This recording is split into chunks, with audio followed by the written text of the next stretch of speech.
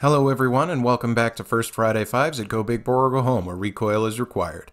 I'm your host Sean, and this month we are going to look at 5 more Big Bore Handgun cartridges that were designed to be chocolate eclairs, but ended up as turds. Granted, this is part 3 of this type of list, and probably our last as we're running out of cartridges that were as well liked as Milhouse was in The Simpsons. Nobody likes Milhouse! Poor Milhouse.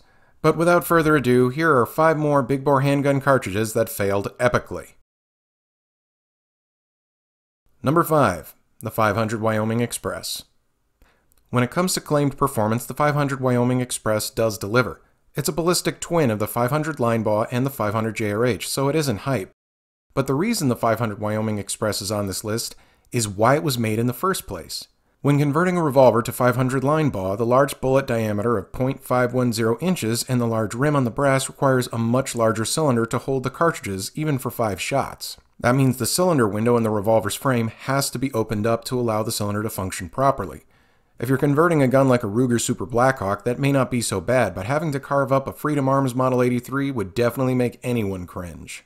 To solve this issue, the 500 JRH was designed to be the same 1.4-inch brass length as the line ball, but with a smaller rim and using a .500-inch bullet to be able to keep cylinder size down, meaning less modification to the cylinder window, if any. And the use of .500-inch bullets made reloading materials much easier to get. That was released in 2004. In 2005, Freedom Arms announced the 500 Wyoming Express for the Model 83. Its brass case was 1.373 inches long, and instead of having a rimmed case, it had a belted case. You might think that the belt is needed for pressure reasons, but the 500 Smith & Wesson Magnum has much higher pressures and does not need a belt, so that's not the case. I would hazard a guess that the belt and shorter brass length were to keep it legally distinct from other cartridges. Now, what I am about to say is one guy's opinion, and I cannot confirm this. But what this looked like to me at the time, and honestly still does, is that Freedom Arms wanted to have their very own proprietary 50 caliber cartridge. Some folks might say, yeah, so what if they did? My response is, why do it in the first place? The 500 Wyoming Express doesn't do anything unique or special the way that the 454 Casull did when Freedom Arms released that cartridge. So what was the selling point beyond, we made this? Does this remind anyone of the 450 Magnum Express from part 2 of this series? There was some factory ammo made by a few small companies like Grizzly, but it has all been discontinued. And the company that was making the brass initially, Jameson, went under in 2019.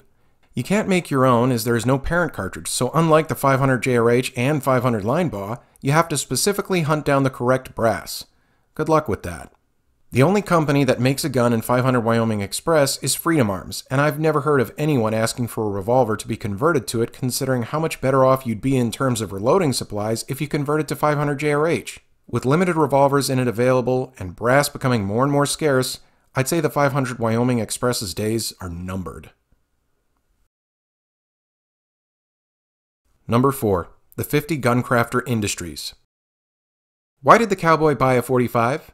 Because they don't make a 46. If that joke describes you, then this cartridge was specifically designed for you. The 50 GI resembles a shorter version of the 50 Action Express and is significantly less powerful as it was designed to be more in line with the recoil of a 45 ACP. It has very similar ballistics with a 230 grain solid copper hollow point at 1,000 feet per second.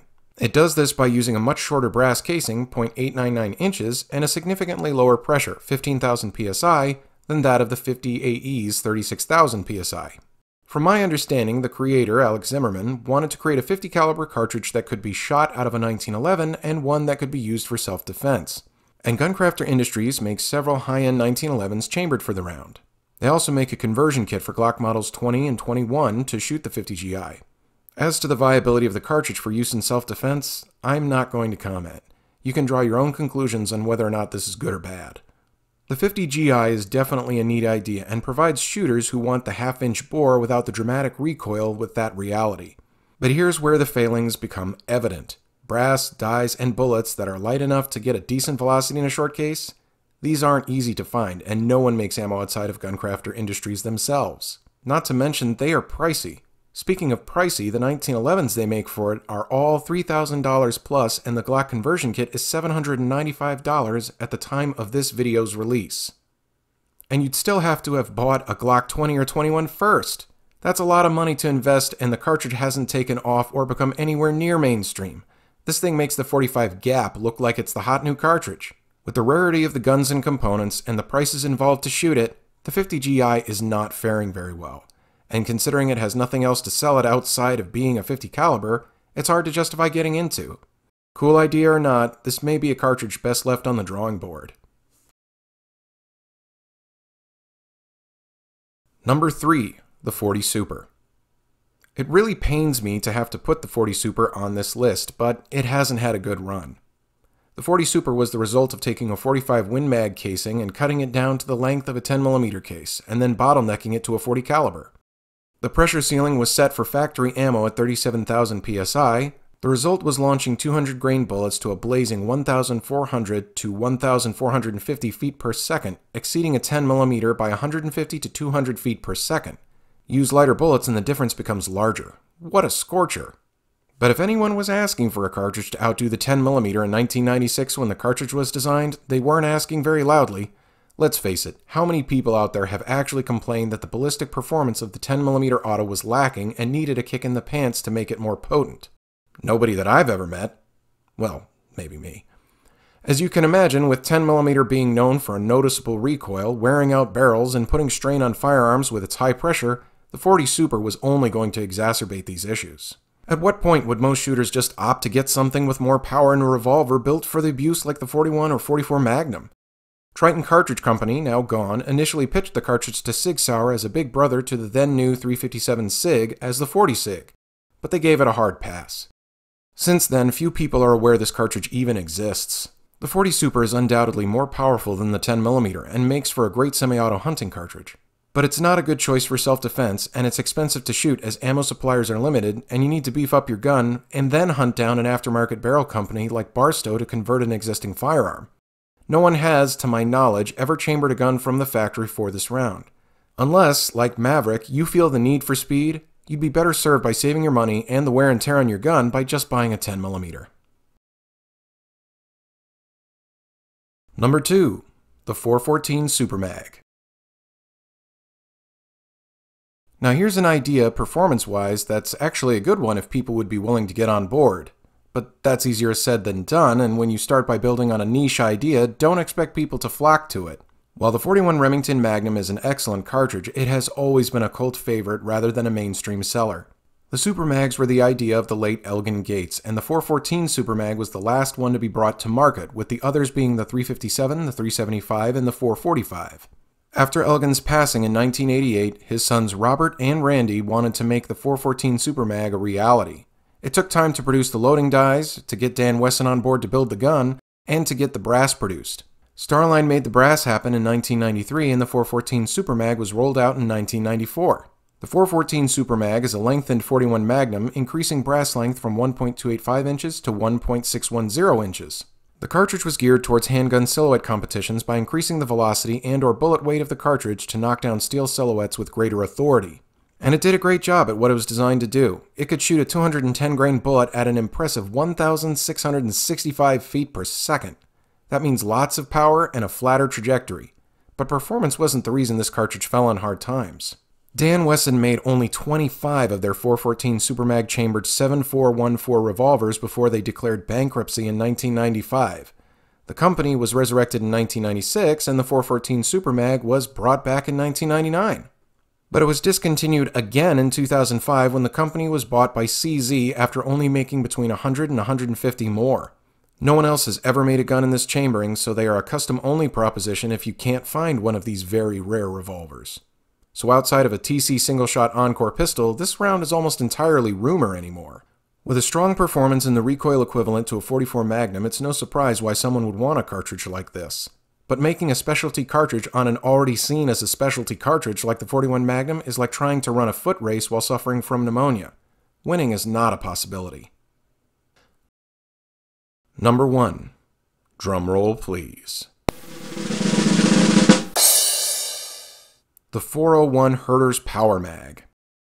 This cartridge is indeed a rare bird to see these days, but the question is naturally, why?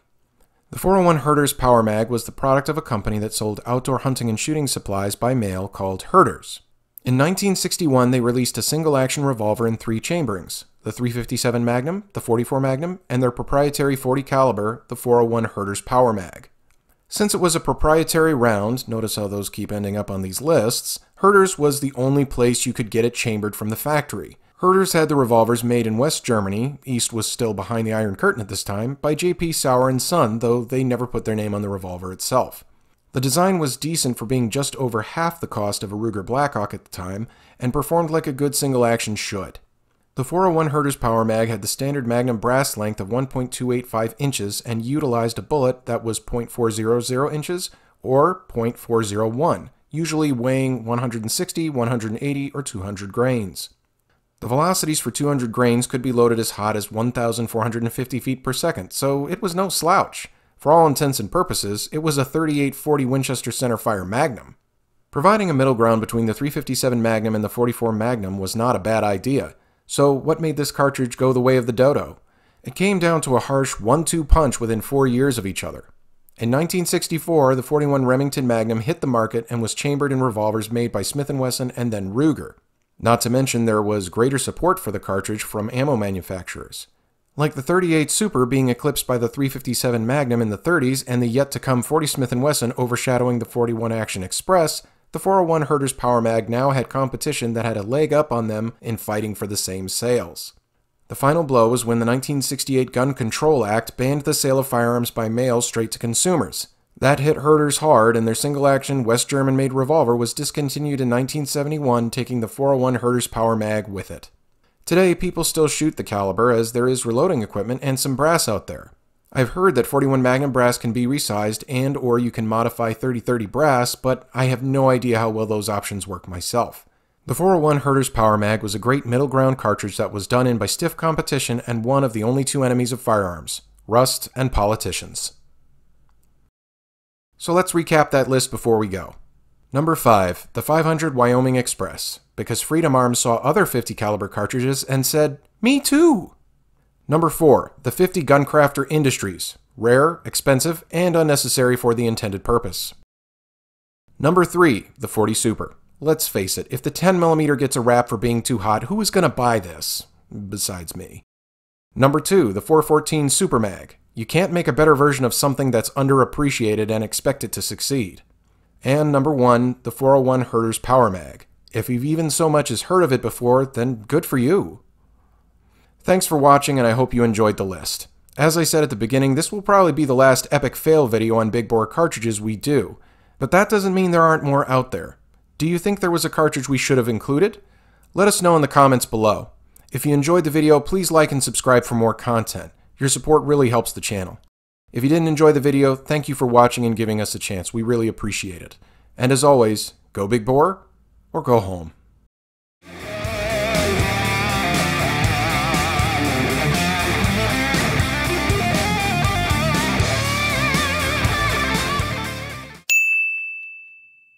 The 401 Herder's Power Mag was a great middle ground cartridge that was done in by a stiffy. Do you find something funny about the word tromboner?